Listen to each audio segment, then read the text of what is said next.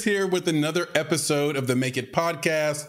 And this is an Indie Talk week. And that means I have my good friend and co-founder with me, Nicholas Buggs. Nick, say hello.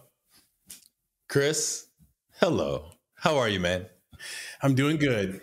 I'm doing really well. It's been excellent. Quite a week. Last Friday, I was playing basketball, as I do every Friday at 5:30 in the morning with a group of dad bods. There you go. And round is a shape too. Yeah, and I'm going hard as I do. And I just take a wrong step, buckle my knee. My knee goes inward, goes the wrong direction. Like some of those aliens you see in movies where the leg kind of bends inward, and that's kind of what they're doing. Like I think that I may have, well, at the moment, I thought that I actually blew my ACL, right? Like I thought like that's what happened. And everyone on the court thought I was faking to get a foul call. Yeah, been there, done that. They were like, oh. And then I stayed on the ground for a while. I was like holding my knee. I was rocking back and forth. And they're like, are you really hurt? And then I was like, yeah. Just give me a second. I got up. I played the rest of the game. And I was telling my teammates, I said, hey, man, I don't want to let this guy know I'm like blood in the water right now. The guy I'm guarding. Right, you're guarding. Yep. I cannot turn right. I cannot move to my right at all right now. They're like, okay. I was like, so you have my back. When he goes right, you pick him up. Right. So or left. Sorry, my. Yeah. And so, sure enough, that happens enough times. I'm running up and down the court. My ACL could be blown. I'm running up and down the court. We win the game. So I'm like, all I care about is winning, right? And I'm like, I'm one of those guys. Yeah, the blood's running down the side of your leg, and you're just like, we did it. Yeah, things are happening, right? And so I normally stay in chit chat. I was like, hey guys, have a great weekend. Yeah.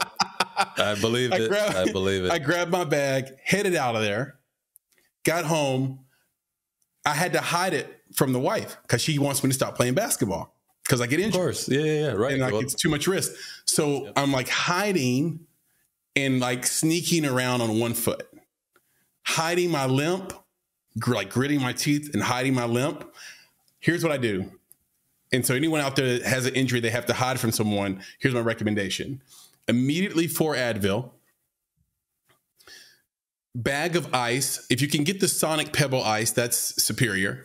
Wow. Sonic Pebble ice. Like just get us a bag of peas, man. You know, like this. Come on. Peas get warm too quick, bro. And then a knee brace. If you have the means, of course. Oh, if that's not, how you hide it. That's how you hide the injury. Yeah. Got it. Yeah. Okay. With a knee brace. All right. Yeah.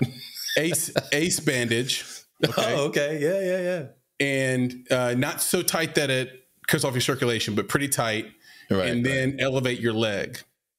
Okay. This is how you're hiding the injury. I'm right. Confused. I'm hiding. Okay, and put on long pants. Oh, there you go. Yeah. So I had on long pants. I was wearing long pants all day. No one knew anything. Listen, I live in a house where people don't notice when I get a haircut. Like they're just used to me. I see. I'm not going to go as far as say they're over me or they don't love me. All those things could be true, but they definitely don't notice when I get a haircut or when something changes. And no one said anything to me the first day. And then by the end of the day, they asked me to do some things and I had to come clean. I was like, I really can't do that. So did you, when you sat down on the couch in the brace with the Sonic Pebble ice, and you were relaxing, did you put on Zoolander? I'm just wondering. I'm just thinking, a man can't turn. He's an ambi-turner, you know. Bro, it was wild because after the injury happened, I'm running on toughness and adrenaline. And then when I lay down, I was so fast to get the medicine and compress it that I didn't feel it. And remember, I'm tired because it's 5:30 in the morning. Like, and now it's 7 or something, 7:30. So I'm still sleepy. So I just go to sleep for a little bit. So real quick. So I'm just trying to get the crux of this real quick. So what you're trying to tell us is that you are here today having this conversation with me, despite having gone through such a tumultuous time. Yes. Not only the injury, but having to hide it from your own family. Chris, cheers to you, man. Yeah. You know what I'm saying? Right? For you to have gone through such a time and still be here with us. I'm sorry. That's beautiful. I love it. You asked me what the next day? What did you ask me? Do you remember what you texted me? No, I don't. What? Well, I can't. You text me, how's your knee? No, yeah. And what did I tell you? I don't remember what you said. He's looking at his text right now. I told you, favored by God. Yeah, that's right. Yeah. Because Friday night, my leg hurt so bad, I couldn't fall asleep. And the only time I can remember a similar misery was on an 8-hour red eye back from Hawaii to Atlanta. And I was beside these two people in economy who were basically making love the entire trip. So I couldn't lean on them to go to sleep.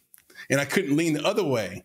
Wow. So I couldn't fall asleep because the chairs were erect. And so was he. And then I was like, where's that going? I know where that's going. Then there's a couple over here where like there's a baby mama and a baby daddy and the mama of the baby mama. And they're fighting about the care of the baby. 8 hours. So I'm walking around, I'm standing up, I'm like trying to meditate, I'm trying to do all these things. And I thought I was gonna die. I think that flight took hours off my life. Anyway, I could not sleep. So I thought I've got to go to the doctor immediately. Like I rushed to the my primary care doctor right before they closed. I said, just prescribe me anything. I called the sports doctor. They put me first thing in the morning, Monday morning. I wake up Saturday. This is a true story. I'm not embellishing this at all for this conversation. I promise you. Okay? This I promise. Go for it. Yes, go for it. I'm having vivid dreams all night long when I finally fall asleep. And there's adventures happening. There's people I haven't seen in a long time.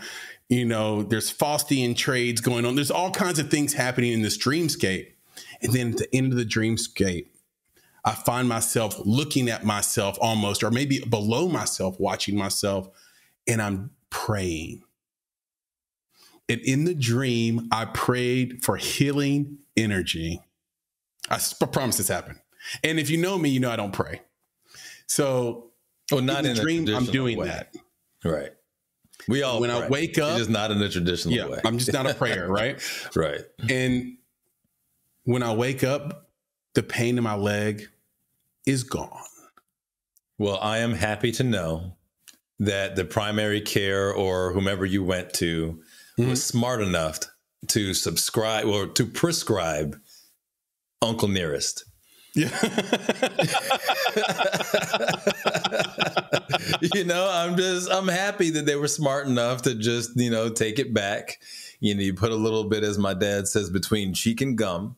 And cheek and gum, that is Jesse would say. Exactly. But just a little bit between cheek and gum, it'll heal what ails you, so well done. Well, look, it made me get through the weekend. I canceled my appointment for Monday. I didn't think it was necessary. So fast forward to today, I do still have a little knee pain. It's swollen. I'm hoping I have a grade 1 MCL sprain. That's my hope. It could be worse than that. But I just didn't want any bad sort of like mojo going into some travel and going into the spring. So like I said, I survived. I'm glad to be here with you. And I'm glad to be here with this audience because we have a lot to talk about today. We, first and foremost, have a guest with us. The one and only Ali Alsaleh if I pronounced that correctly. And what's going on? And we're going to talk about several things. First of all, that terrible Ariana DeBose, is that how you pronounce her name, a rap at the BAFTAs. That's terrible. Something else happened this week that, it may not be necessarily film related, but it is of like interest to me and you, which is sort of the Scott Adams debacle that happened this week. Yep. And then, of course, we want to hear from Ali on a number of things, including our latest culture check items. Anyway, let's go back to the beginning. Ali, do you want to give this audience a bio, a quick rundown of your accolades, sir? All right. Well, thanks, guys, for having me. I'm very excited to be on. Ali Alsaleh, writer, actor, architect, graphic designer. Picked up furniture recently. Working in a kitchen every now and then. Just all the creative things. Born in Baghdad, moved here to Nashville, or immigrated here about 23 years ago, 2000. And here we are now. Yeah. Straight up in Nashville and just trying to do all things creative in any way I can do it. Well, welcome, man. I can't tell you how pumped I am to have you on the cast today. And part of our indie talk. So one of the things we're going to do this year that we haven't traditionally done is have people from the film community just join us for a regular conversation. Yeah. So we started doing this a lot recently. We started really with Jessica Anderson. I don't know if you know Jess Anderson or not, but she's awesome. And then at the end of the year, we had a bunch of old podcast guests on and just had a blast. We said, we want to do more of that. Like that was a lot of fun. So I mentioned to Nick that I got to have coffee with you and probably talked your ear off. No, it was a good comment. Wait. Did you say probably? Oh, come on, bro. Like it was a good fair share of talking between us, but the mic was passed around a little bit. Yeah. Okay. Very good. Very good. Yeah. I mean, we had a good conversation, and I just thought, man, this is a cool dude. Cool dude, super smart, super cultured, like lots of like, lots of intellect to bring to a conversation, at the same time, levity. And not everybody can pull that off. So kudos. Appreciate it, man. Yeah, no, I felt the same way. It was such a wide scope of topics we hit, which is, I mean, nice for a morning coffee. Yeah, absolutely. So Nick, you brought this up to me, and maybe you want to like walk us into this a little bit, but like, because I hadn't seen it. Right.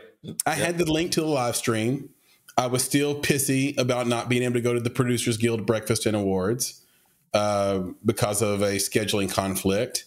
So I didn't want to watch anything live streamed that was inside industry. I'm like, no, I was supposed to be at the PGA Awards and the breakfast. I was supposed to see my man Darren Aronofsky talk and cry at this breakfast. Imagine crying after you have a sausage biscuit. And then and I didn't get to do it, and I'm sick about it. And so I didn't watch it, but you did watch it. What should I know? What should I know about this BAFTA rap? Yeah, man, it was it was interesting to say the least, right? And I think it's funny because it first showed up kind of like, she's getting a lot of flack, right? Ariana DeBose getting a lot of flack for her BAFTA rap, and at first I was thinking this is 100% culture check discussion, right? Like this is going to fall into that because the way people had positioned it was they're knocking her for this rap because, you've got a bunch of white people in the audience and it's the BAFTAs and they don't want rap, right? They're uncomfortable with rap. And that was the thing, is like they're trashing her because she's rapping and they are too uppity for the rap. And I was like, that's messed up. Right. And they're really good about how they show the camera angles. Right. They're kind of showing people kind of like, they got that face like, oh, what's this? But then you listen to the rap and you're like, oh, now I know why they're cutting their eye at this. I mean, I'm like, look, you're at the BAFTAs, right? You're an award-winning actress. You are on a stage of elite creatives. Yeah. And I'm listening to this rap and I'm like, wait a second. Did someone's child write this? Like, is this what happened? So at first I'm in there, I'm in the camp. I'm like, I'm gonna go defend her. Like, what are they talking about? Yeah. Rap doesn't belong. And then I'm like, oh no, like, what is this? and then you start to see what people were trolling her about is basically the low level quality of, or at least perceived quality of the rap. And now you've heard it and I've heard it. Ali, have you heard it? I haven't missed all of this. What was the comment? What was she rapping? Because she was rapping about women, you know, basically women in art, women in film, and just how great they are and the wonderful things that they're doing. And she was calling out different actresses, you know, for the roles that they've played and just her utmost respect for them as creatives. So it was an ode to these women, which was great. And I will tell you that the BAFTA folks, you know, everybody there, all the actresses who, you know, she called out were very thankful, very grateful, you know. But I will say that I'm sure they're not going to say it out loud, but I'm sure it's kind of like when you're, I hate to do this, when your 5-year-old daughter makes you that bead necklace at school, right? And they bring it home and you're like, this is the most wonderful thing. It's the best. I feel like that's the reaction that they had to her afterwards. Like, don't knock her creativity. Right. She's trying, you know, and that's what it was. So she got trolled because, to be honest, like 100%, it was bad. Like, it was a low quality rap. Do you want to hear this, Ali? I would love to hear this. All the ladies in the room, supporting and leading, all here I presume. Hong Chow, Dolly D, Carrie and Carrie with the C. Dame Emma, I'm so fond. Anna girl, you were great and blonde. Danielle D, you broke my heart. Michelle, I've loved you from the start. Angela Bassett did the thing. Viola Davis, Smart Woman King. Blanche Kate, you're a genius. And Jamie Lee, you are all of us. What's your favorite lyric? No, what's your favorite move?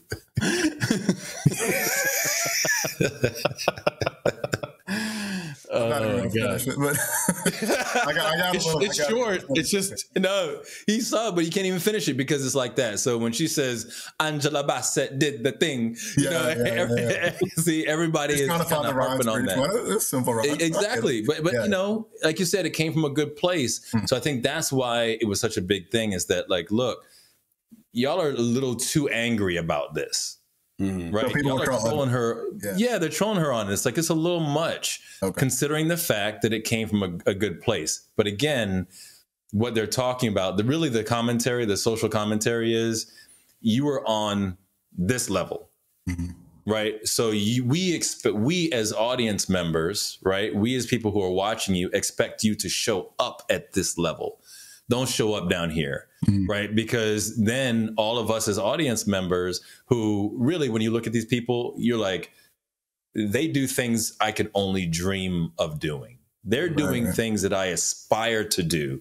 And then when you see this, you're like, I could do better than that. Right? You don't ever want to see that, right? You don't ever want to say that in that type of audience. So anyway, it was a big deal. She got trolled. Now you can see why. But I will say that, again, came from a good place, and the people that she was rapping to really appreciated what she did.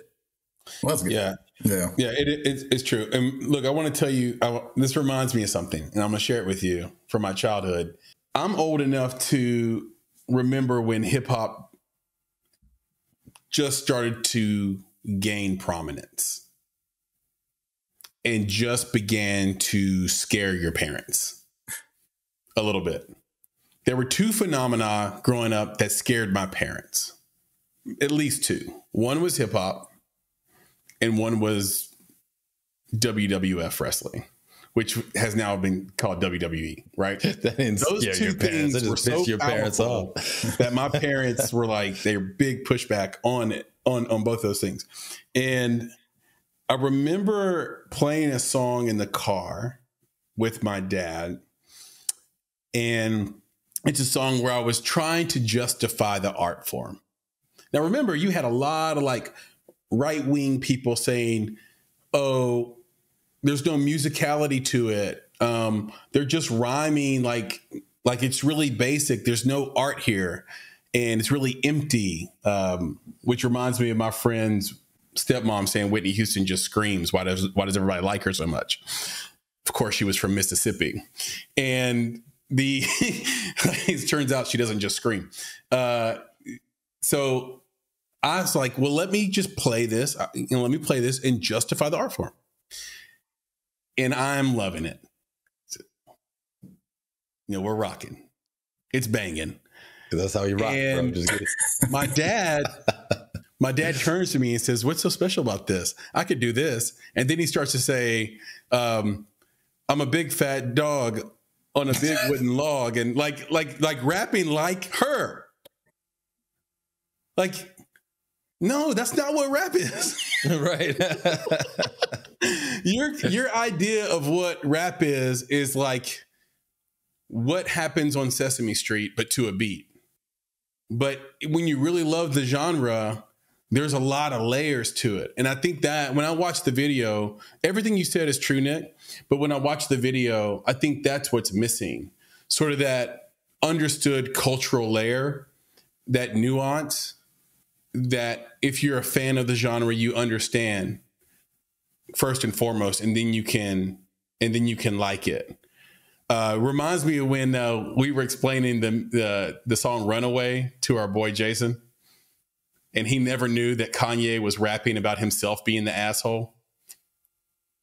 And he's like, "Who's Kanye West to call anybody an asshole and too busy for asshole? He's the asshole." He's the asshole. I'm like, yeah, he is the asshole. He's saying that. Oh.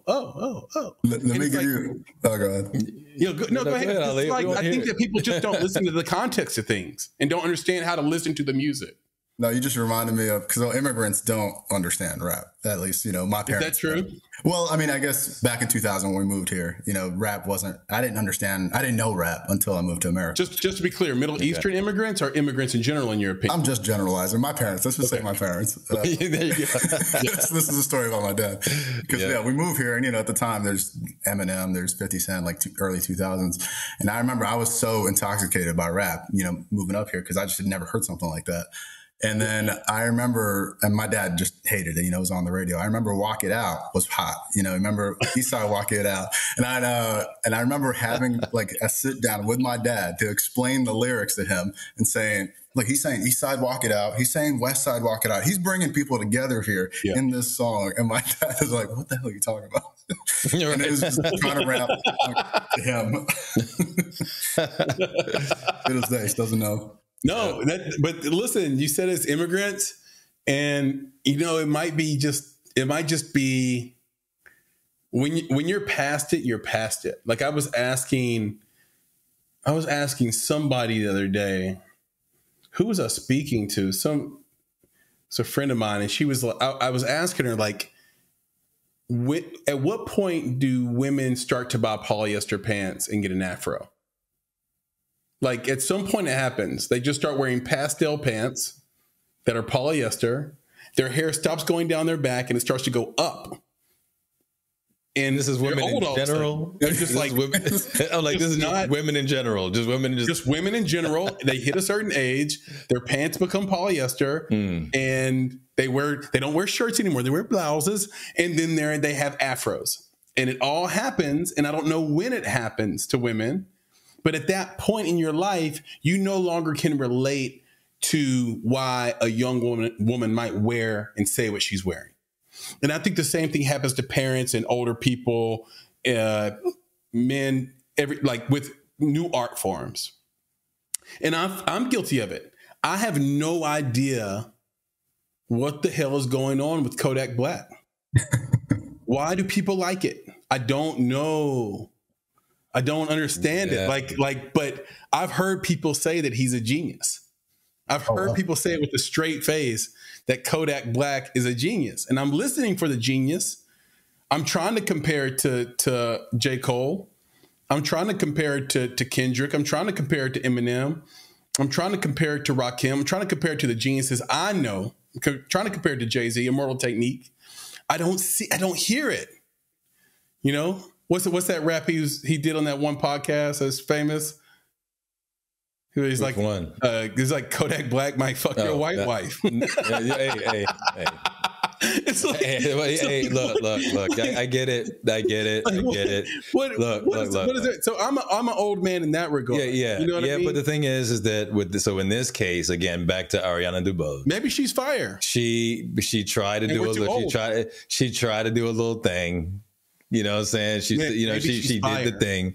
She did the thing, and we move on. And maybe you're a hater, and maybe she's fired. No. And now she has been invited, I believe, to present at the Oscars. Oh, really? And yep. And she's going to redeem. We shall see. Yeah, she might. I don't know. You know what I'm saying? Like, because she has an opportunity to talk to the haters. Right. And I think she has to because now she's become somewhat meme worthy in that space. Right. I mean, we're going to be that whole, Angela Bassett did the thing. Multiple people have already, said that over and over again as a meme thing. But people have also said it in a loving way. Like, we hear you, girl. Yeah, we're good. Like, you did your thing. Yeah. That's what they're saying to her is that you did your thing. And, Jimmy Fallon, that's the next thing for you, Ali, to check out, is Jimmy Fallon covered Ariana DeBose's song on his show as Neil Young. Oh, yeah. So that was great. I'm in on that right away. You're in on that. So, but that was great. So anyway. And then half our audience doesn't even know who Neil Young is. Exactly. But to put a pin in that, I think, look out for her on the Oscars, and I think she will have a response back to the folks who are hating on her. So I look forward to seeing that. And again, the people she was rapping to really appreciated what she did. Her heart was in a good place, and the haters really need to shut up and stop being so angry about this. It was all in love, bro. Talk about yourself, bro. Yeah, it was all in love. We don't understand it. Listen, to your point, Ali, there was a song, My Posse's on Broadway. Back in the day, it's like I can't remember, it's like a Run DMC song or whatever. I was singing it in the grocery store. My dad heard it, turned around, smacked the shit out of me. He thought I said pussy. Yeah, right, on Broadway. I was like, what? He's like, don't you ever say that. That's right. He got real sanctimonious. It's a group of friends. Don't you ever say that. Right. And I was like, all right, Chris. You're right. And I risked the extra slap just to say, you probably say it again. Isn't a posse like a group of rebels or like rebel rousers? Anyway, speaking of Oscars, they are coming up the 12th. I know this is a little bit off schedule, but I do kind of want to know from you, Ali, like, what were the best movies you saw? Who do you think is going to win best movie of the year? And because you're an actor, who do you think is going to win for best performance of the year? Yeah, man. I think it's just Everything Everywhere All at Once has been top on everyone's list. And I really, what about your list? My list too. Yeah. Okay. Man, I got to find this bracket though, because I'm trying to remember all these movies. You gamble? I think Chris is going for. Oh, are you gambling? For Tar.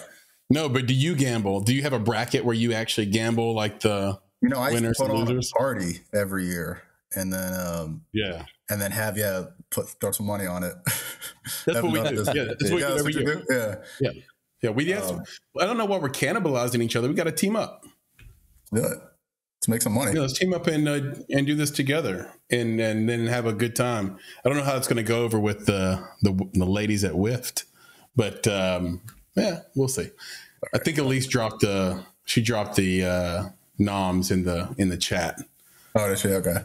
Yeah. Shut up. But for me, like Nick said, I got Tar for the win.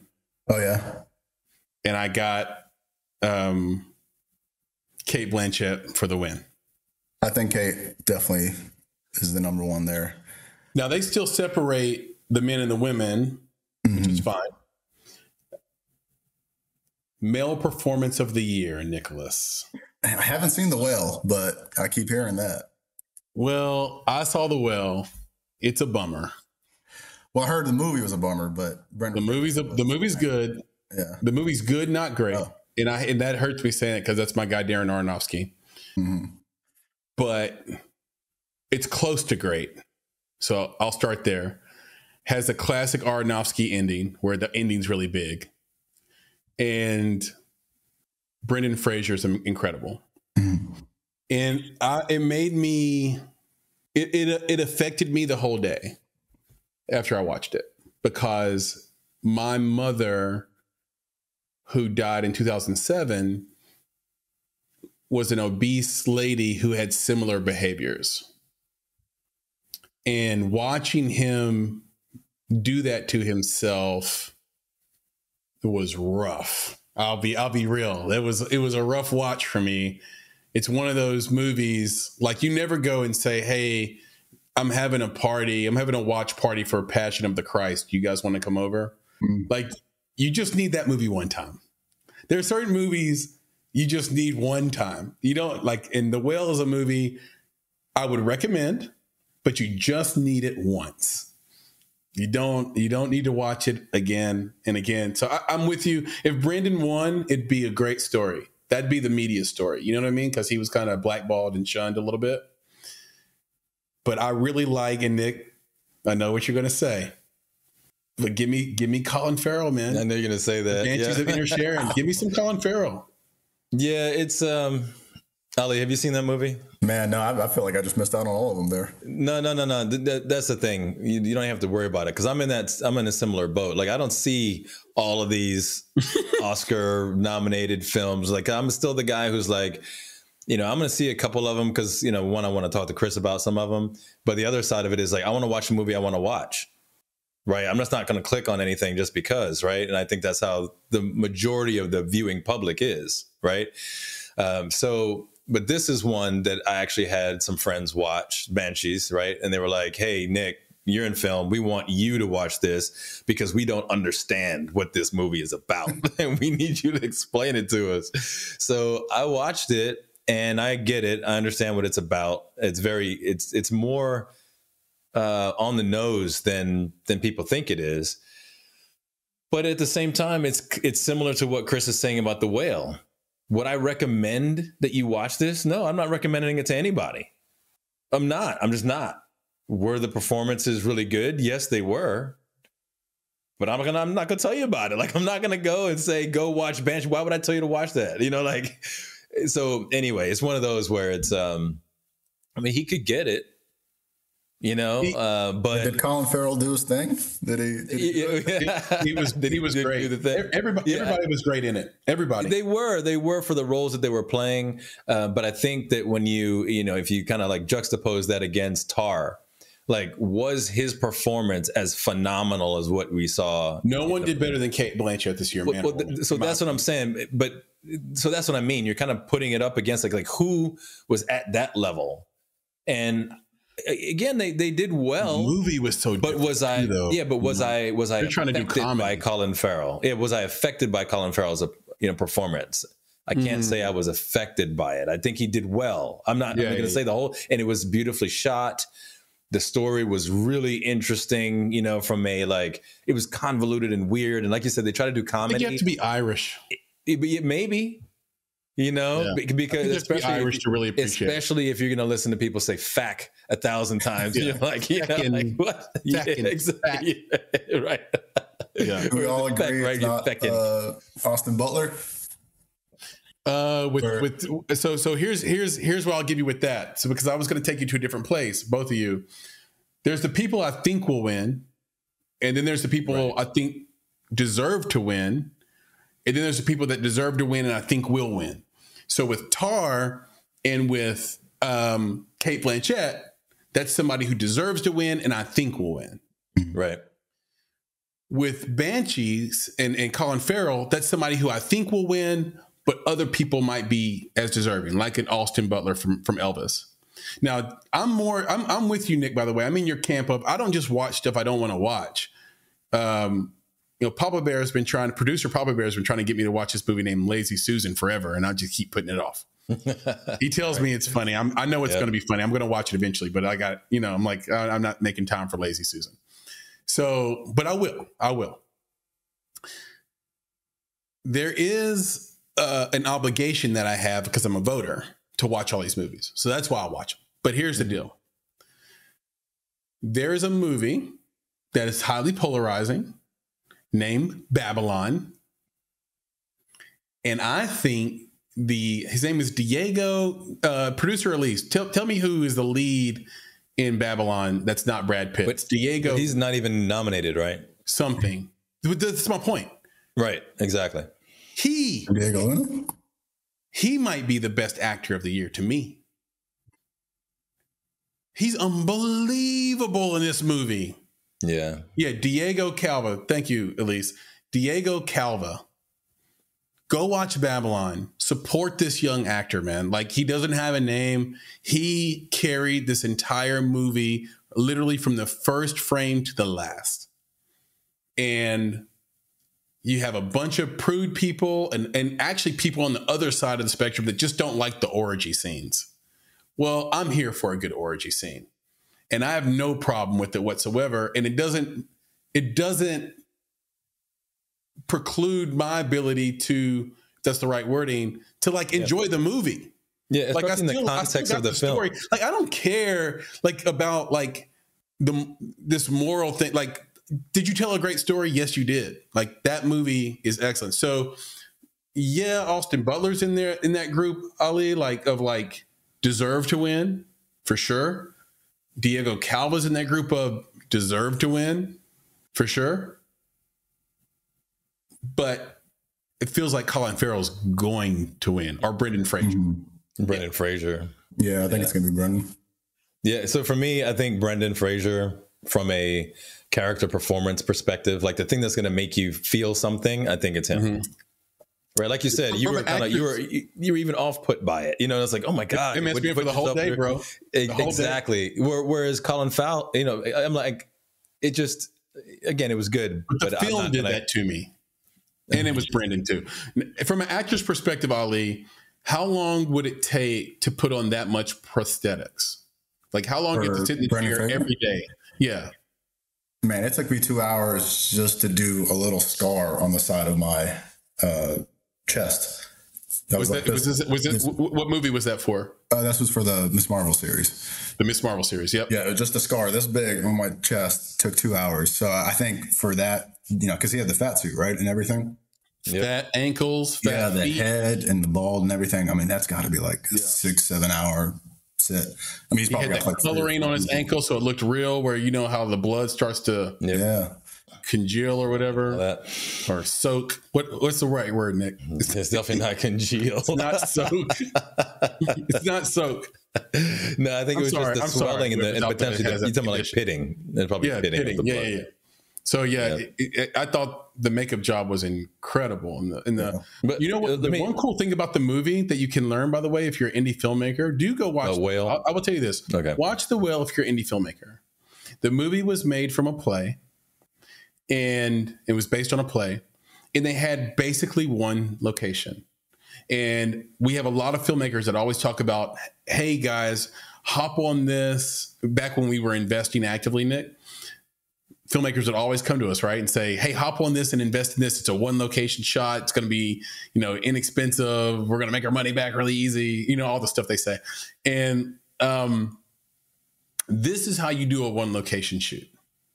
This is how you do it.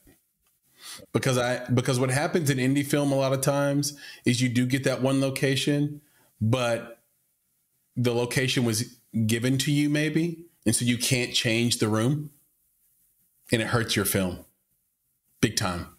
Or you pay for the space, but you don't know how to change the room, and you don't do enough to it to make us, you know, suspend our disbelief. And if you watch The Well, that they did it. I mean, that house looks like the house that looks like that man's house. And it's really well done. And it's a character study for if you're an actor, and it's a set decoration, design, and filmmaking study if you're a filmmaker, director, producer in indie film, period. Yeah, I mean, anything Aronofsky does is really just like it's a masterclass. You're just sitting there learning every aspect of film through his eyes, which is, and they're all kind of one watch type of movies, really. Like you gotta give it one. Just like I couldn't watch Mother. I'm a bit of a masochist because I will say that I have watched Requiem for a Dream more than once. And I don't know many people who can do that. That's just a downward spiral all the way. I want to say I probably watched Black Swan twice, and I think I watched The Wrestler twice. But the film that he did that is underrated is called The Fountain. Has anyone seen The Fountain? One of the big early ones with what's his name? Hugh Jackman. Yeah, Hugh Jackman. Yeah. So he's basically following the love of his life through time. And they sort of they've got like the tree of life or whatever. And the final scene of that is so big. It is unbelievable. It is so big. It's a lot. There's light and sound. Yeah, I was like, honestly, the movie didn't hit like your other movies did, but I'm here for that. I am so glad I spent this hour and a half, 2 hours in this theater just so I could see that shot. That was, I lost my breath watching that shot in the theater with the sound and everything. And, you watch it on your computer, you're going to be like, Chris, what the hell are you talking about? But watch it in the theater. It's and this not is meant again to be watched that. I'm on my soapbox with the theaters. Exactly, Nick. I'm on my soapbox a little bit, but yeah, go watch that kind of stuff in the theater. Man, it'll get you. And you can't match that feeling any other way. So it'd be like watching this like latest Avatar, like on your iPhone or something. Y'all see that? Yeah. I'll watch that. Yeah. That was dope. That was mesmerizing, man. I love that. It was. It was expansive. The way I told Nick, Ali, was that it was like you could see the money in every shot. Yeah. You could see how expensive the movie was in every shot. Yeah, for me with that film, though, it's like one of the few, because it's so long, that it lets the story breathe. Like you get to live with these people. Yeah. Right. Like you get to kind of see a little bit more before the major action that you're waiting for, right, happens. You get to see them live. And you don't get to see that in a lot of movies. So when you're sitting there watching, how long was it? Like 3 hours? Yeah. You don't feel like you're in there for 3 hours, man. No, man, I was just crying at the end of it, man. I was like, hitting hard. It hit very hard, bro. It's my son. Dude, exactly. Dude, listen. Not only did that part hit hard, I'm going to tell you this. I got these little goosebumps every time I heard these two words. My Jake! She never calls him Jake, bro. It's my Jake, and it's just like, no, that's mine. Like there's just something about it. It's so powerful. Every time she said it, I was like, she has this level of protectiveness, right? Like she's just Mama Bear in every shape and form, and it was just awesome. Stuff. Yeah, it was good stuff, man. Very Henry Reardon of you. Ali, can you break down like your recent filmography for the audience here, for the listeners, the viewers? Yeah, I can't reel it off myself. I should have been prepared, but I'm not. No, Let him do it. I got you. I mean, the biggest thing recently within the last year was the Miss Marvel series. So that was a huge one for me as far as just okay. I mean, 6 months of shooting, recurrent role. Went to Thailand for a couple months of those. So that's the biggest one. Everything after that is really just some co-star roles here and there from Memphis and Nashville, and Young Rock was, I think, the last one. Nice, but. Yeah, most of my work really has been just the stuff I do on my own, the short films and with Typecast.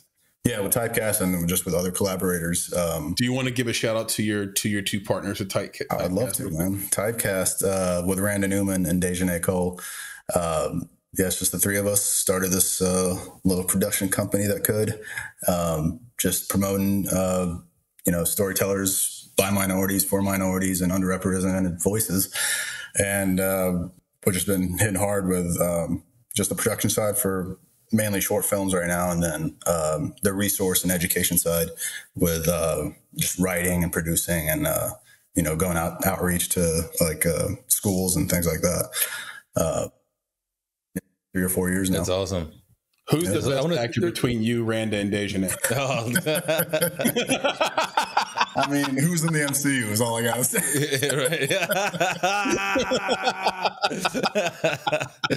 Nice. I love it. Did you hear about this Scott Adams thing, by the way? Oh man, I did not. No, I need to hear it. So let me just, for those who don't know, let me cue it up. So Scott Adams is the creator of the comic strip Dilbert. Oh, right. That's right. I did hear about this. Yeah. And Dilbert's a famous cartoon. It's great. It's been around for a while. And it's really, it's arguably the most successful comic in history, like in terms of just comic strip. Distribution all over the country, thousands and thousands of papers publish his comic strip. But, he's recently, and maybe it hasn't been so recent, but when I say recently, over the last 5 years that I've been, aware of him and listening to him on podcasts and reading his tweets and things like that, he's been very opinionated. And this week he had, was it a Rasmussen poll? Rasmussen. You almost want to say Rasmussen. That's a different guy. Rasmussen. Yeah. What's the poll? What did I say? Did I say Rasputin? Yeah, it was close to Rasputin, but yeah, the Rasmussen poll. Y'all know I can't talk. So the Rasmussen, say it again? Rasmussen poll. Rasmussen poll, yeah. He got the results of this poll, and then he went on this rant. Now, everybody's calling it a racist rant, and I'm not going to call it that. Right. Because this is a guy who was just trying to speak rationally based on results from this poll, but he didn't do his diligence. And so what I tweeted out about it this week was Scott Adams, who's a really smart guy, could have chose a million different ways to make his point, but instead he continues to throw Molotov cocktails through his own windows. Mm-hmm. Right? He found the most inflammatory and most, I would say, easiest way to be misunderstood language possible to make his point that if half of Black Americans, and now this is the data he didn't do his due diligence on, basically what he extrapolated from the study and the research is that half of Black Americans don't think it's okay to be white. Is that about right, Nick? Yeah. So I think it's right. Yeah, that was the part that was just, for me, I'm a data guy, right? I'm a statistics guy, right? So when I hear some foolishness like this, it's like, wait a second, what poll did half of Black America take? I didn't take the poll. I guess I was in the other half. You know what I'm saying? So he's like, half of Black people, and I'm like, what? Don't think it's okay to be white. And he's like, I'm just quoting the poll. Just quoting the poll. Yeah, it was like 56%. It was a little over too. Yeah. I'm just quoting the poll. Like I said, I'm a data person. I'm a facts person. So I go look at this poll, and the poll polled 1,000 American adults. Okay. 1,000 American adults. So I'm sitting here like, well, this guy must have some more data than I know about, because I just see the 1,000, Americans. So obviously he has the breakdown, right, that I don't have access to because I don't pay Rasmussen, right? So he has the breakdown of how many folks were African American that were in this pool, right? So I'm just like, okay, so let's say that half of the people they polled were African American. So that's 500. So now you just still have a body of only 500 people, and you're going to tell me that these 500 people can speak for all of Black people? Are you serious? And then wait. The question was, do you agree or disagree with the statement, it's okay to be white? That was what the poll was. Okay. And there was a second question in the poll that he didn't talk about, which was, can Black people be racist? We won't talk about that. Put that to the side. So the first one is, it's okay to be white. So apparently, and I'm going to get my numbers slightly off, right? I don't have it in front of me. I think, Elise might have to bring it up if she can find it. But basically the idea is that 27% of Black respondents responded by saying that they disagree with the statement. Okay. And then you had another 22% of Black respondents agree, I believe it was. No, the 22 said, I don't know. Okay. So you got 27 disagree, with the statement it's okay to be white. 22% say, I don't know. And then you have the rest of the people agree and say it's okay. Okay, so now if you add up your 27 and your 22, you get 49. He just lumped all those people together. He lumped the people who said, I disagree, and the people I don't know, and said half of black people don't think it's okay to be white. I'm like, man, bro, the math doesn't even add up, right? Better soundbite, anyway. What a soundbite, right? And the thing is that here's I don't care about this guy. He had the same logic on his soundbite, Ali, that Kanye had when he said he was going to go DEFCON 3 on Jewish people. Yeah. But listen. At the time, he thought it was a great idea. He's like, this is going to slap right here. Yeah. But this is going to slap us. I don't care about this guy. I don't. Yeah. Okay. The whole reason we're having this conversation. No. The whole reason we're having this conversation is because I think that there's a bigger issue at play here. Mm-hmm. Two issues. One of them is people quoting these polls like they're legitimate things. Yeah. Okay. True. And then the second thing is that we as consumers see a Scott Adams and see his stature, right? I mean, Dilbert, like Chris said, is famous. I mean, this is like a 20, 30-year run with Dilbert. You know, Dilbert is probably the predecessor to Office Space, right? And The Office. It is one of these things that is just, it's huge, right? So you look at a person like that and you say, a person of this stature, a person who's done so much, they must know what they're talking about. Mm-hmm. And they have a poll that they're quoting. So they must know what they're talking about. And I think that that's the danger. So for me, that's the reason I'm talking about it here for this, and this community that's going to be listening is like, be careful of this foolishness. When you hear any poll show up and then have this kind of divisive language associated with it, man, either dismiss it outright or do your research. Well, and he gave a solution too afterwards, right? He was like, yes, he did. Was like, and that's why I moved out from black neighborhoods. A neighborhood that has a very little black population, and that's what everybody should be doing. Yeah, and exactly, he said, move away from them.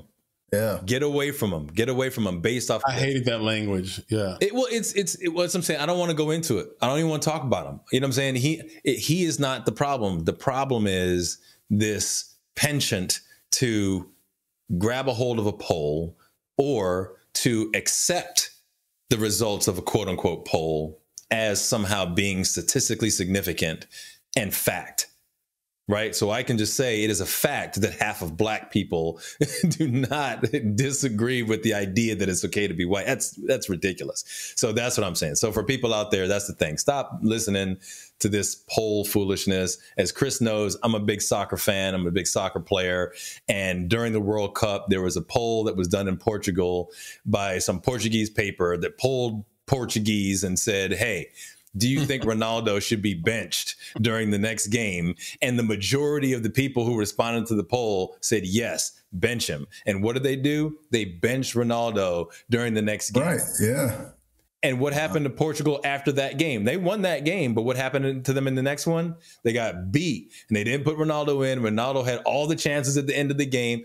Just what are we doing with this? But why? And here's the thing. Who in this world has the most Instagram followers of anyone else in this world? It is Cristiano Ronaldo. So you're going to tell me that all these Portuguese people said, bench our hero, bench our superhero, bench our mini god? Come on, man. Forget that poll. You know what I'm saying? Like, that's nonsense. So anyway, that's my thing. It's just beware of these polls. Don't get sucked into them, and forget Scott Adams. There's a book that talks about this, guys, and if I can remember the name of it, I'll put it in the show notes or ask Elise to do it. But it talks about,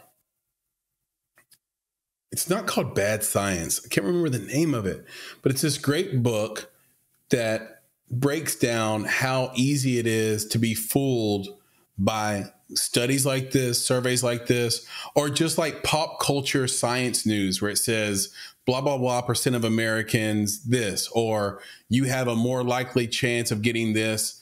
Someone shared one with me the other day. It was like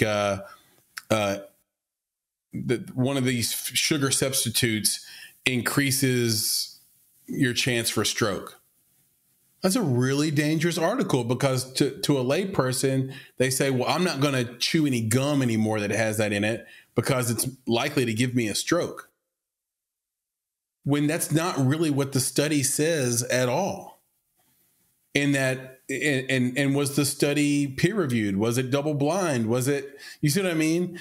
And so a lot of these things are like literally funded, and you get these like sort of middling results, or you get a headline that can come out of a result that's used to get clicks, but that's not what the study or this says at all.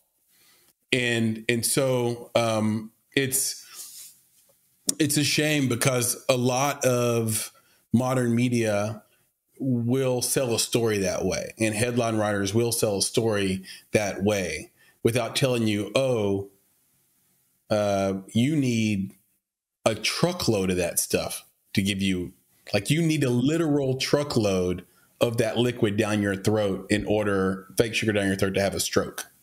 It gets like that. Yeah, that's what they just stay away from it. Like I said, just do your diligence. That. Yeah, or just like I said, or dismiss most of them outright. That's what I say. Just especially if it shows up on someone's YouTube and the Twitterverse. It's like, and if you're Scott Adams, like, maybe there's a bigger agenda at play. You know, like I don't know how this is possible, because if you followed him like I have for a while, you know he's a little. He is inflammatory, but maybe he's just smart with comics and he's not smart with life, you know, but if he is smart with life, then he has to have some sort of reason for like who's gassing him? Who's his advisor? Yeah, like, who's helping him? Look, that's what I'm telling you. Forget this guy. Like, we move on from this topic, because I got something I want to ask Ali real quick. So you got this thing called Typecast. Yeah. Right. And you got these folks together that are of, BIPOC, right? Black, Indigenous people of color, right? You have different voices. Different, yeah, there you go. You got these different folks coming together. And this thing that I've been thinking about with, Angela Bassett did her thing. I'm thinking about folks like her and like, Viola Davis and all these other folks. If you go, because they have like the NAACP Image Awards, right? And they're going to win everything over there, right? And I wonder, and I was having this conversation actually with my in-laws, and I was like, I don't think people think about this, but I believe that it's true that you have a subconscious awareness, I guess you could say, that movies like Black Panther, Woman King, those are Black movies. Okay. But what is Banshees of Inisherin?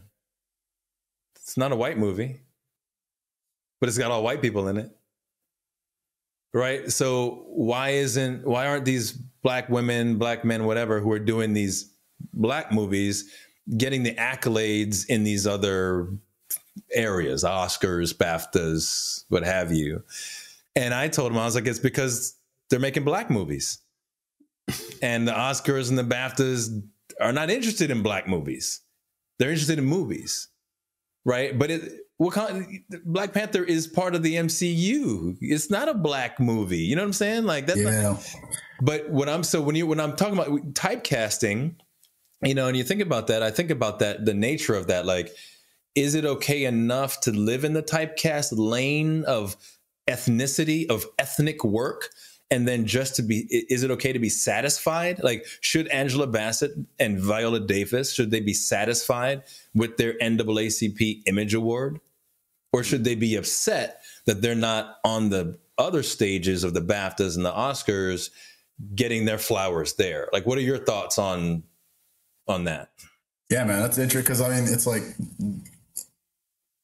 it's funny. The high mark is, I guess, the white movie that is colorless, and we don't call it that. But we had this exact same conversation when we started Typecast, because Typecast wasn't the production company first. It was our TV show that we wrote and produced and shot the series. And we had this conversation where we don't want to make it a Black show or an Asian show or an Arab show, because that will keep it in its lane, and that's all it's going to be seen as. That's right. And so we tried to find the irony in calling it Typecast, but make it about 3 different cultures, but also represent them not as token cultures of their own thing. So it wouldn't be, oh, this is Ali as an Arab, and he's only, whatever, talking to Arabs and for this audience. And that, I mean, when you compare it to something like, yeah, like Black Panther or The Woman King, and it's, I mean, I guess it has to do with just the majority of casting, which is weird to think about and be like, oh, because it's above 50% Black actors, now it's a Black movie. And well, think about typecast, right? So now where the typecast live? Like, if you think about it in that mindset, you're trying not to make it that. Yeah. But doesn't it become that because it is above 50% color? Right. Yeah. I mean, our way around it was to say, and this is how we would pitch it, is that it was about white people problems.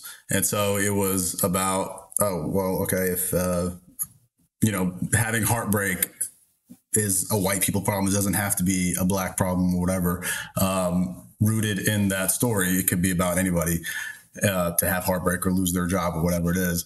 And I think we got away with it because we chose 3 different lanes. And so you couldn't really split the difference between them. But man, because it's making me think of like Crazy Rich. Huh? But it makes it a BIPOC thing, like you said, Crazy Rich. It makes it a BIPOC thing, right? Yeah. So it's not just a thing. It's not just a movie. It's like Papa Bear. Yeah, it's like Papa Bear asking, was Coda a white film? And it's like, and that's the thing. No, was Tar a white film? No. Was The Whale a white film? No. These are just films. What I'm saying is that I think that there's an unfair stigma that's attached when the majority of the cast is Black or Asian, right? Well, even Crazy Rich Asians was even seen by as an Asian film. Go for it, man. Can I still man this? Because I'll take the other side, which is, are they talking about the cast or the audience? Because if I ask a Black person, is Tar a white film or a Black film, they'll say, what is Tar? Because they're not even aware of it, because that's not for Black people. You know, it's about, I'm being real. I'm being, that's like, it. There you go. It's about a composer, a classical composer, and her downfall, basically, and her way back up. And that's just not a Black audience that's going to watch that. Statistically, are there Black people that like classical music? Well, you're looking at one. Looking at two, right? You're looking at 2. But do we represent the film going audience? My guess is that if they did demographic, which I know they do, demographics on the audience or demographic research on the audience of Tar, they're going to find that 99% of them are white. So if you find demographic content on how many people watched the Woman King, or so talk Black about Panther, that when it comes to the awards. Black, 60% so Black. Talk about that when it comes. When does to awards, it get elevated to that status of colorlessness? Like, when does The Woman King become that movie for everybody and not just for Black people? It should have been. I've said on this podcast at least 3 times, The Woman King was incredible. Right. The performances were incredible. Yeah, we get it. Everybody could enjoy it. There was no language in it also that was sort of, sometimes on a quote unquote Black movie, you have extremely sort of pro-Black language and culture, or that white people can't relate to. Yeah. Right? Like, there's Creed's coming up, for example. Creed's going to get a mixed audience. Fast and Furious, the next one's coming up in late spring. It's going to get a mixed audience because they're not going to view Tyrese and Ludacris and Vin Diesel as Black and was it Michelle Rodriguez? They're not going to as a Hispanic and then thinking they're not going to they're going to view it as a story about cars and this adventure and family. And it's going to get because it started with Paul Walker as the main guy. As the lead. So that it's going to get a mixed audience. And so just to still man, it doesn't mean I agree with this. I'm just saying to still man it because I can see what y'all's point are about cast, but it's also about the anticipated audience, which is related to the dollars that the movie's going to make. And that's all the industry cares about, especially at the studio level. At any level, I don't even want to demonize studios. Everybody wants to make money off their movie. So like Parasite was a study case in that, because when that came out, I don't think anyone saw Parasite and said that's an Asian movie. Yeah, I love Parasite. I thought it was a foreign film. Right. But then it got elevated you wouldn't to an everybody film because Yep. I don't know, maybe because the quality was that great, but It was. I don't know how. I don't know how you get to that. Okay, so here we go. That's what I'm saying, is that I think that there's this very interesting stigma, potentially, again, a subconscious bias that folks have that may find its way into the BAFTAs and into the Oscars, where that's for Black people, right? Mm-hmm. And the things that we're going to award aren't going to be so specific to one culture or one race, right? We need to elevate it. The things that we award are transcendent, right? Mm-hmm. And I think that's the intention, but there's this, this unfortunate bias that's associated with those. So I'm just curious, like just with you, with what you're doing with Typecast and maybe even other things that you're working on, have you found that even getting work, when you say, when you tell people about your descent, right? Do you find that you're placed into roles that they fit? Oh, we were going to make sure that we put them into a Middle Eastern role, or we're going to put them in a film that's highly that, or 100%. I mean, that's why that's why we started Typecast, is because me, an Asian and a Black girl, saying, "Oh, we're only getting Arab, Asian." 2 days ago, I had my first terrorist audition, like a full-on non-redeemable terrorist. And I remember like having this conversation with myself 6-7 years ago, and I was like, when I get this, am I going to audition for this? And yeah. Man, I tell you what, I did. You auditioned. It's not funny, but it's funny, bro. You know what I mean? It's like, work. Yeah. I'm laughing because it's so on the damn. Oh, I know. Yeah, but that's the thing. I never got the baseball player, right? Or whatever lead romantic, that was colorless. It was, I mean, for the last 5 or 6 years, 80% of my role auditions have been, we're gonna need an immigrant, we're gonna need, the bouncer, the thug, or whatever it is. And some of it has to do with my size or whatnot, or my look, but right. A lot of no. Listen, Ali, listen. It's sad, and the reason it's sad is because you are sexy. Look at him. He just looked at you in your eyes when he said that. You know what I'm saying? Look at him. Look, I'll take it. Yeah. Don't act like you don't know. Oh, I know. Come on now. He's like, no. You're saying you can't play a lead. You can't play the romantic lead. Right. No, I definitely know I can't. I look at you and I say, that's a guy that can sling it. Mm-hmm. I've been slinging. I'll tell you that. That's right. It's like he can sling it, and he can wear a baseball cap while he does it. You know what I'm saying? Like, let him be a baseball player. You got the big curly, but it all starts with the writing. Wavy hair. Yeah. Perfect symmetry. Your nose sits in the middle of your eyes. You hear me? Somebody's talking them up here. Over here. Yeah, talking them up. They can't be the romantic lead. No, not in America.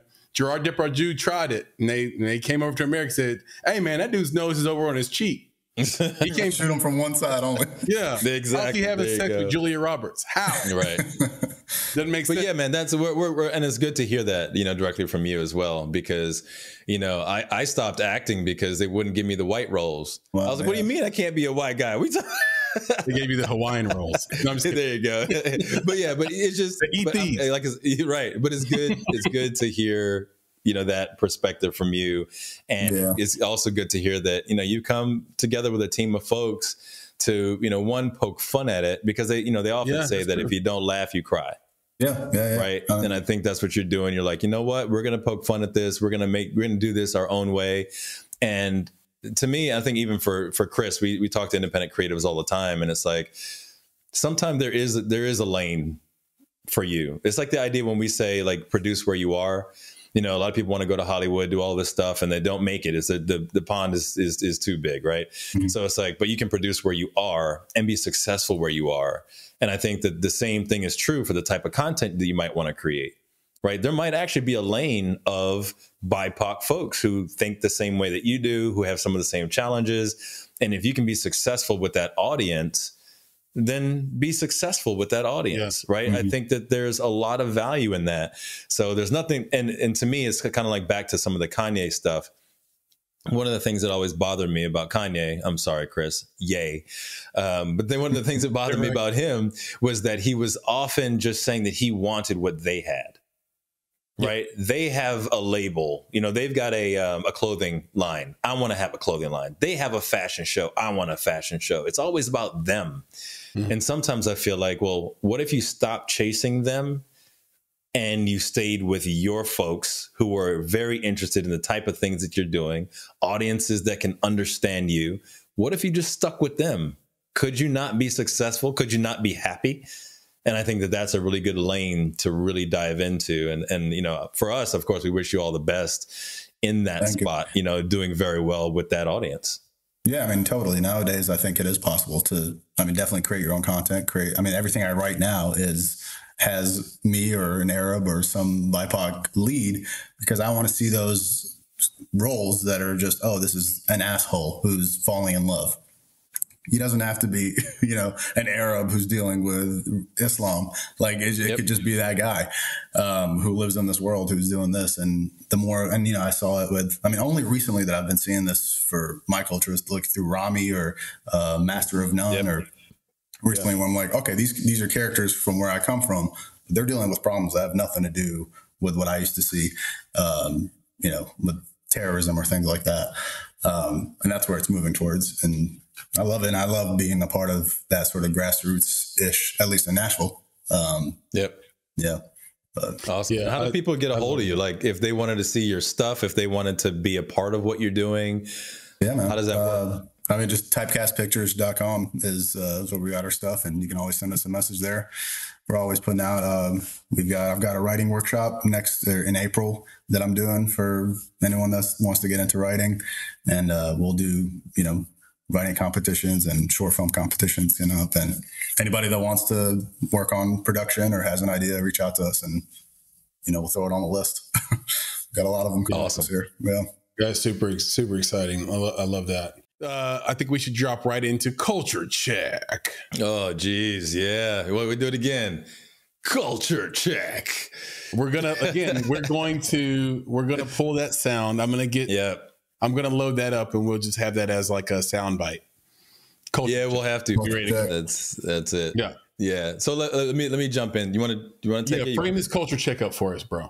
All right. So I watch a lot of television shows from when I was younger, right? So the 90s and the 2000s, I have my family watch those shows, right? So we don't watch a lot of the stuff that's out now. I think, especially for my kids, they're younger. I got to be careful about what they watch. So I think about, well, what did I grow up on, right? Grew up on things like Family Matters, Full House, Fresh Prince, you know, also things like Modern Family. Like you have all these types of shows, right?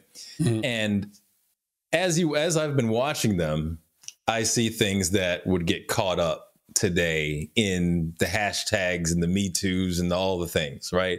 When I hear Will Smith, right, talk about Uncle Phil and how fat he is in every episode, I question, I'm like, would that fly?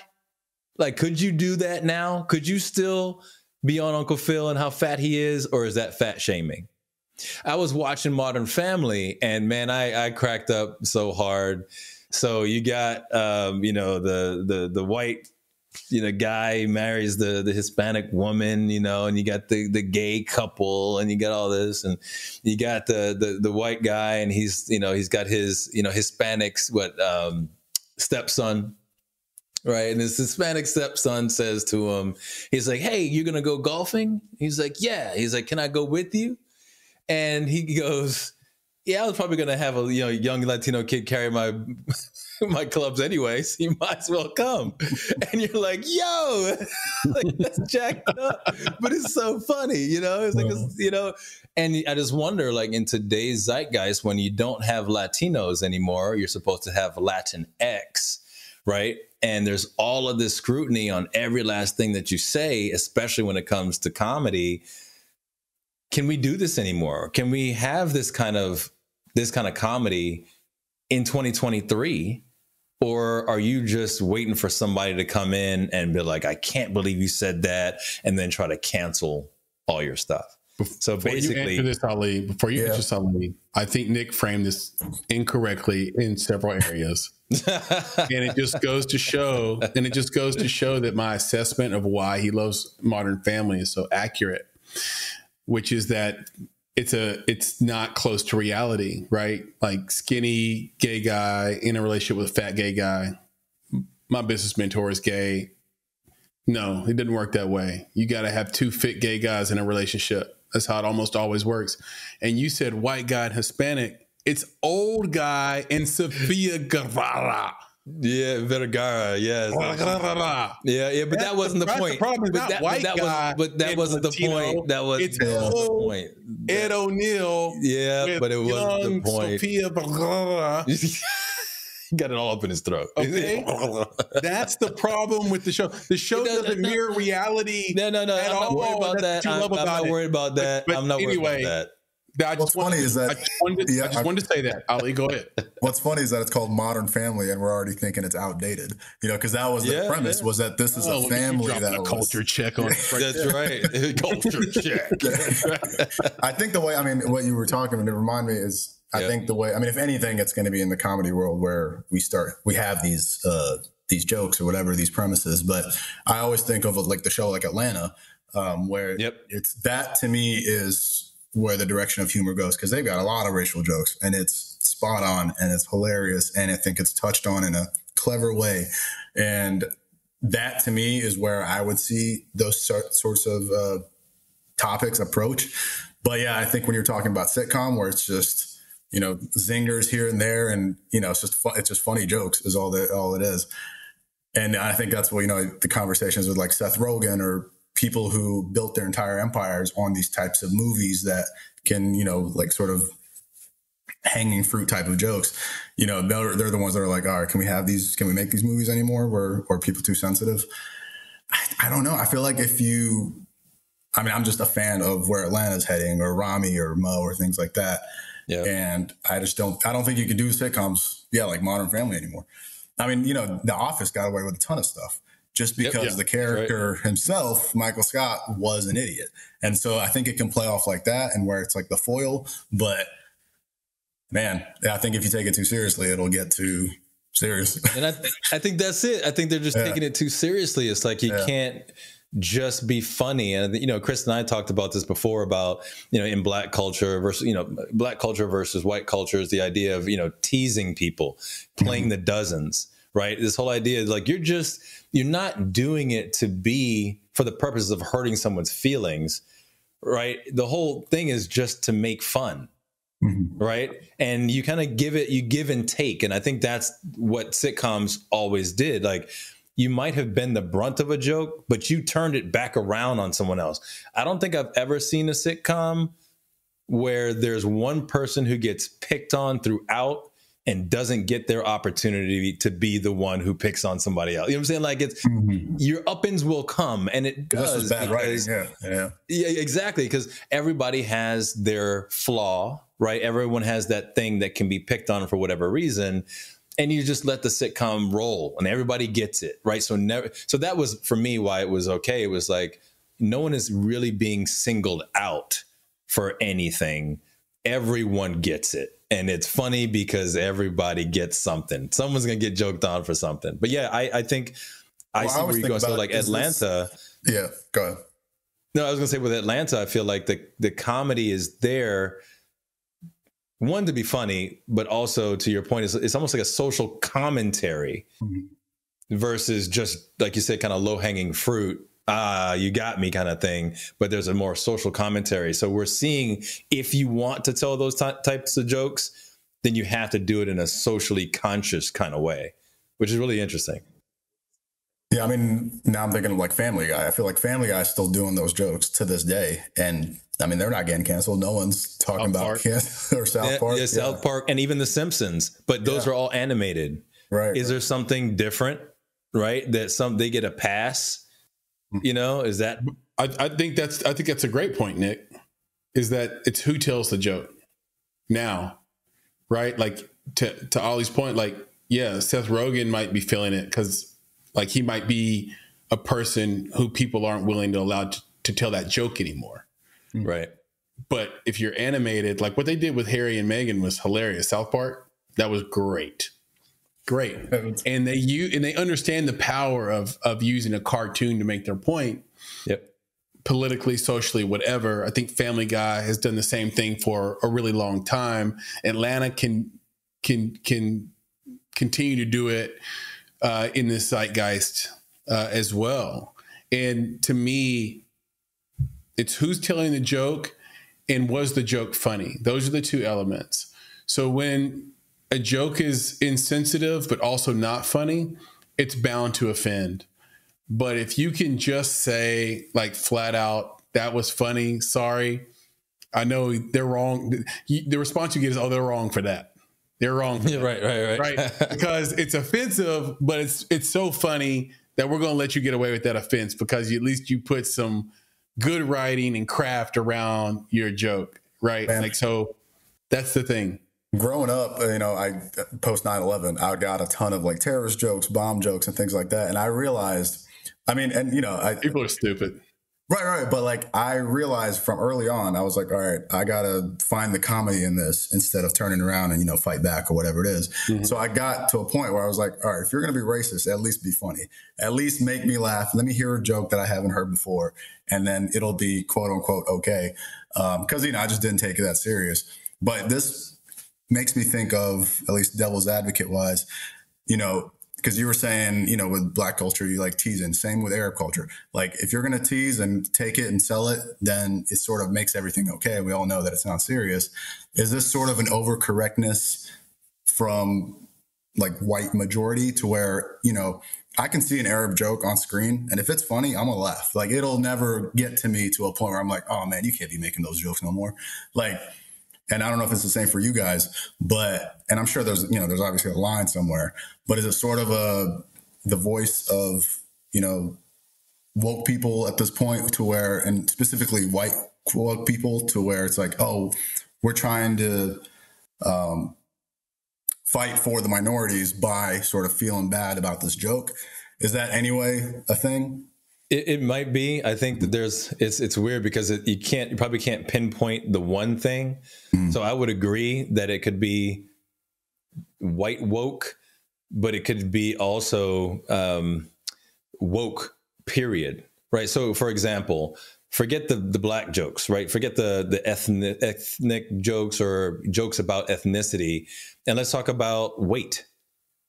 Okay. So I don't think that there's a disproportionate number of white woke folks who are saying you can't make fat jokes, but you have people in the zeitgeist right now, like Lizzo, right? Lizzo is doing her thing. You got that? So, and she's a star, and she is a speaker box for people who need to be happy and to feel safe and to be proud about who they are at whatever point in time that they exist, right? If you are big bone now and then later on you lose some weight and you're that, whatever you are, you should be proud of it. And you should not allow anyone under any circumstance to say or do anything that undermines your beauty, your uniqueness, and your place in the world. So that's where the jokes come in, right? Is that people feel hurt because they feel as though those jokes are attacks on their beauty, on their uniqueness, on their special, you know, how the special they are in the world. And I think that's what's happening. It's like there's almost, and this isn't everybody, right? This is not one of those polls where I can say 50% of Americans feel this way, right? I think that was happening. Like in the 90s was terrible for it. I think you had 50% of the jokes that were funny and appropriate if they were fat jokes, and another 50% were just straight up attacks. Just like I look back to the Super Bowl. D.L. Hughley, yeah. But I got some thoughts on D.L. But yeah, in general, because I think he profits off spreading hate and division these days. But when I met him in person, he was very nice, and that was years ago though. But here's the deal: we grew up in a time where, you know, that was kind of okay.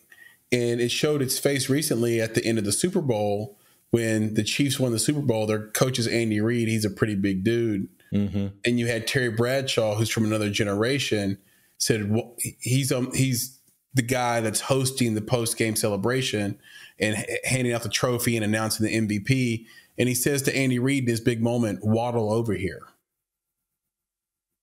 Now, That's disrespectful to me because he just won the Super Bowl, and yeah, he's a big dude, but you can't say on national television while 100 million people are watching, waddle over here and talk to me.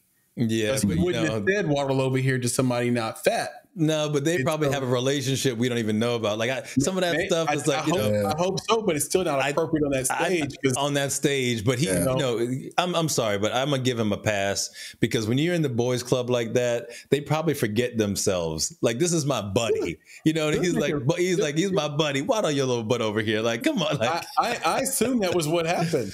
Yeah. You didn't make it professional. No, I didn't say it was professional because he's talking to his boy. Like they're never having Terry up there again. So that's the word of the street. He's never doing it again. Yeah, he's going to get canceled because he told his boy to waddle over here. No, he's not going to get canceled because the world loves Terry Bradshaw. Right. Because all the NFL fans are they're between 35 and 75 and they remember Terry Bradshaw winning those 4 Super Bowls. And 99% of them are not woke. I got a survey that says it. Yeah. And he's not going to get canceled. Like he pulls ratings for Fox Sports.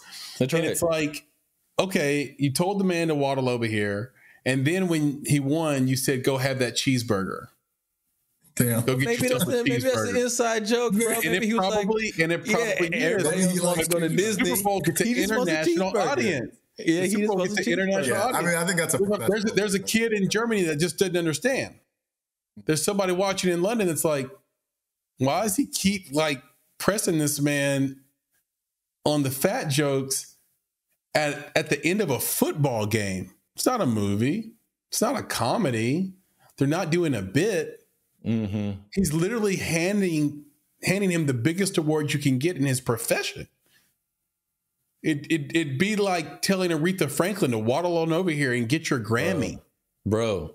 It would be completely inappropriate. But it's a different audience. Aretha Franklin's. It's a different audience. You can't tell Aretha Franklin to waddle on over here. It's a different audience. Now you won your Grammy. Go have your cheeseburger. Nah, it's a different audience. Go get you a cheeseburger, girl. Like I said, survey says people who watch football on a regular basis ain't woke. So they're not worried about it. That's what I'm saying. It's not even. I don't even know if it's a woke issue. It's just bad taste. And what I'm saying is, we grew up in a time where 50% of those fat jokes were in bad taste just because those fat people didn't have a voice. Yeah, well, that's all I'm saying. My point isn't woke versus non-woke. My point is 50% of those jokes were just like, they got no voice. They can't fight back. Yeah, well, that's my point about and have that cheeseburger. That's my point about the quality of the sitcoms. And it was back to what Ali said about good writing. You would never let a single person be the butt of the joke the entire time. They have to get over. They have to have their own power. Even Steve Urkel had his own power. They could tease him as much as they wanted to.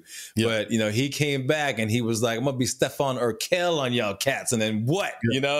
Like a time machine. Yeah. So, So anyway, I think that's it. I think that it's interesting to watch. And I'll just say that I'm a parent who was watching this with his kids. And we're watching all of these jokes and we're going through all of this and they're enjoying it. They're loving it. And I think that they're not inclined to think it's okay to tease other people. And I don't think they see it as putting anyone down. I think they see the levity in it, which is good. Yeah, so, I'm all about it. I mean, there really is no more sitcom as a which TV I hate. Show. Yeah, I mean, that's the thing. And I think it is because of the writing has gotten more clever and you don't have to dumb it down for anybody. Because with sitcoms, it is about the 1-2 punch and then you move on to the next joke and then you move on to the next joke. Yeah. Yeah, but that's a skill though, bro. To do that over and over again. The show that does it for me now is probably Curb. Curb Your Enthusiasm is probably right up there with the 1 or 2 or 3 funniest shows you can watch today where they don't care about anything that's going on in society. Like, we're going to tell these jokes. And I do like that element of it because otherwise you're kind of forced to like go back and watch reruns of other shows. I'm down. Fresh Prince is still funny, man. That is timeless. All day. I'll sit down and watch Seinfeld all day long. And who did they make fun of all the time on Seinfeld? Newman. Newman. Why? No, Why did they make Newman. Well, Newman was also annoying. You know, Yeah, see, he had no redeemable qualities.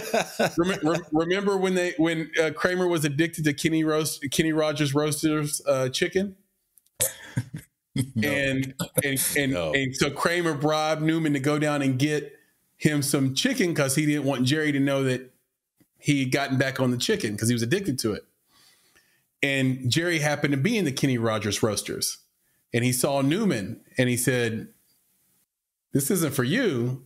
How did he know that? Because there was broccoli in the order. All right. He said, "Newman, you wouldn't eat broccoli if it was dipped and fried in chocolate sauce." Hey, but check it. To me, that's fucking hilarious. But Newman got typecast too.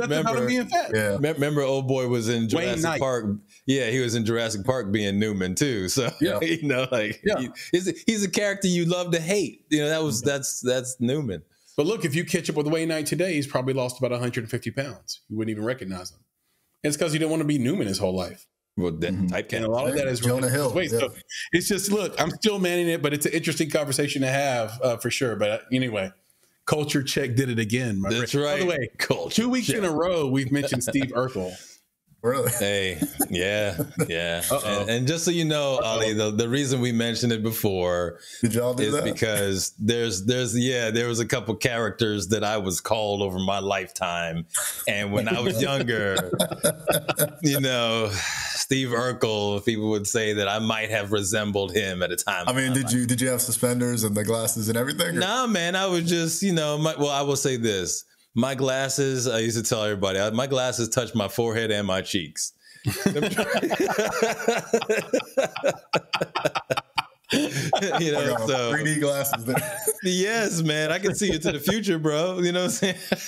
And see, today that'd be fashion forward. You'd be like an Annie Leibovitz type of person. There you go, exactly. But then when no kids had glasses like mine, yes, man, I was Steve Urkel, and I turned around and I said, I'm gonna be Stefan Urkel on y'all, and we'll see how that goes. The little machine he invented to make himself sexy, it didn't change his personality all the way, though, because if he was going to be a complete flip of his old self, he wouldn't have been loyal to Laura as Stefan. He would have been out there getting that puss. You know what I mean? No. That was in his head. Remember, he was like, basically, he was still him, and the whole focus was to get Laura. That was how he was programmed, was to go get Laura. I feel like that. I feel like, you know. Anyway, he was a little machine, bro. Stefan deserved somebody who loved him. This Family Matters podcast is killing it right now. That's right. 100%. We're gonna have Darius McCrary on here next, bro. Like, hopefully, I think we actually will have him on here soon. That'll be interesting. That'll be fun. He's quite a character actually in real life. He's a real loose, funny guy. Anyway, gentlemen, I think we've done a damn thing. Ali, can you tell everybody again where to reach out to you, where to find Typecast, and what you're up to next? So typecastpictures.com is the website. That'll get you to all the links. Typecast Series TV, I think, is the Instagram. Or Typecast Pictures, one of those. But man, we're constantly working on projects on our own. But coming up next is going to be, I'm directing a short in April that I wrote about myself. And then Randa's got something she's been working on with her husband, Corby. You guys met Corby. Corby's been on the show for the podcast. Oh yeah. And Dejanay's cooking something. Corby's the real deal too. He's super talented. Oh, I love that, man. He's a good guy. But yeah, that's the thing, man. We're still trying to pitch the show out. Been talking to studios and whatnot, and heading out to LA in a couple of weeks now to try to meet up some people. But there's always something cooking, so you can find us there on Instagram, on the website. Yeah, we'll definitely keep our ear to the ground for everything that you were doing, my man. And this was an absolute blast. For those listening that want to know more about Ali, he gave you the information. You want to know more about me and Nick, want to reach out to us, learn more about the Make It podcast or even Bonsai Creative. There's lots of cool ways to do that. Real simple feedback, contact@bonsai.film. So just drop us an email, or you can find us on social media at _Bonsai Creative. DM us, hit us up. We answer 100% of all feedback, even if it's just a heart on your comment on Instagram. We go through that and scrub that and make sure that happens. Our website, how could I forget? www.bonsai.film. And if you go there, you can find everything we do, from the podcast to our branding and marketing services to our incredible bi-weekly newsletter that is just crushing it right now. I love doing it with the team, and I love the feedback we're getting from the readership as well. And so, I should say, if you want to just tell Nick, put him in his place, whatever, you can reach out to him directly at nick@bonsai.film. Or if you just want to tell him, hey, man, those kids shouldn't have been so mean to you, like I tell him every day, nick@bonsai.film. We love you, Nick. And you got to glow up, man. Me on Twitter at a flame in your heart, or you can just type in Chris Barkley and I will come right up on Twitter. Twitter's where the intellectuals and the thought leaders go, so join me there. And with that, Nick, can you leave us with the credo? Yes, I can. So yeah, for all of our filmmaking friends, family, and fans out there, we say, be better, be creative, be engaged. And thank you for listening. Nick, talk to you soon. Yes, sir. Ali, this was great, dude. Appreciate you guys. This was wonderful. Anytime. Yeah, Let's do it again. Man. Anytime. Peace.